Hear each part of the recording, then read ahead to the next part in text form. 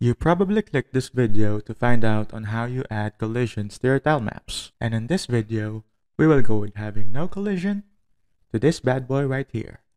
If that sounds interesting, let's open up Unity and I'll meet you there.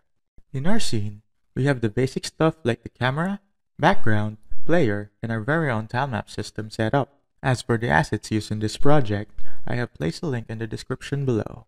For our player, we have our basic movement, some physics components, and an animator component. If you want to know more on how to set up basic movement, I have created a separate video and you can find it in this channel.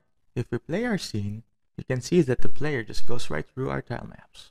Click on the terrain game object and add a Tilemap Collider 2D component.